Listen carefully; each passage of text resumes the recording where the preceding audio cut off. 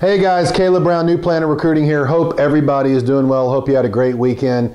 Hey, I had a candidate last week ask me, a job seeker asked me, Caleb, what's the most valuable experience? I've got two different job opportunities I can choose from. One is a client service where I can learn the planning and the paperwork and the client service stuff. The other one is more heavily emphasized on the sales side, the sales route. So getting business, developing clients, that type of thing. And I mean, I hate to give you the typical financial planner answer of it depends, but it really does. It really depends on what you're trying to do. If you're going to try to start your own firm, be a lead planner, or that sales experience is probably more heavily weighted than the back office planning stuff. Okay, if you want to just service clients for the rest of your career and don't really want to develop business or start your own firm, or just have these, ridiculous income requirements in mind, it's probably the service side. Okay. In this particular case, this candidate wanted to, basically said, I'm going to go work at this firm for a couple years or this opportunity, then I'm going to start my own firm.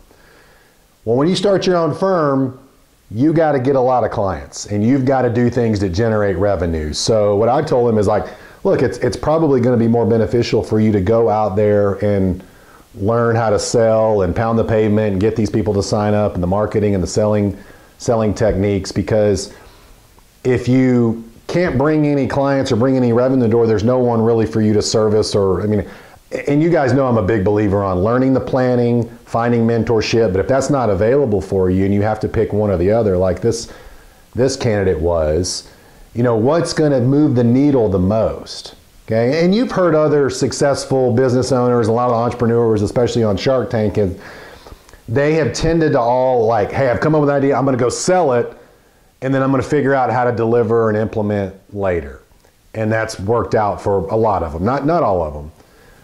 On the flip side of that, when I see people say, look, I want to start my own firm, and yeah, I'm going to spend time getting my processes and really finding that right financial planning software and the technology and, making sure my business card and my website looks good.